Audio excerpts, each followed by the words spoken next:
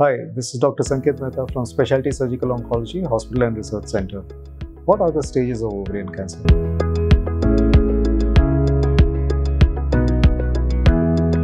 Well, in the first stage of ovarian cancer, the disease is confined essentially to the ovaries only.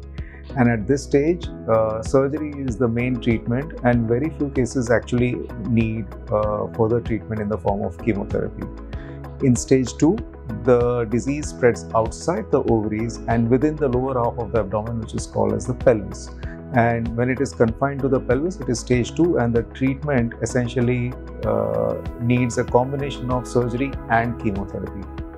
If it is stage 3, it means that it is spread either to the lymph nodes or it is spread to the upper half of the abdominal cavity.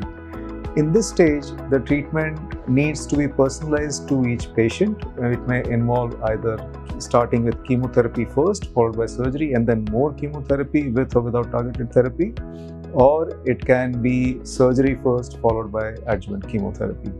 Stage 4 is when it is spread outside the abdominal cavity or to other solid organs like the liver within the abdominal cavity.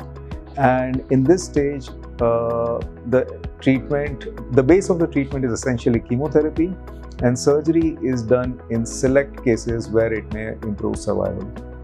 For any further queries, please feel free to reach out to us on the given coordinates. This is Dr. Sanket Mehta from Specialty Surgical Oncology, Hospital and Research Center.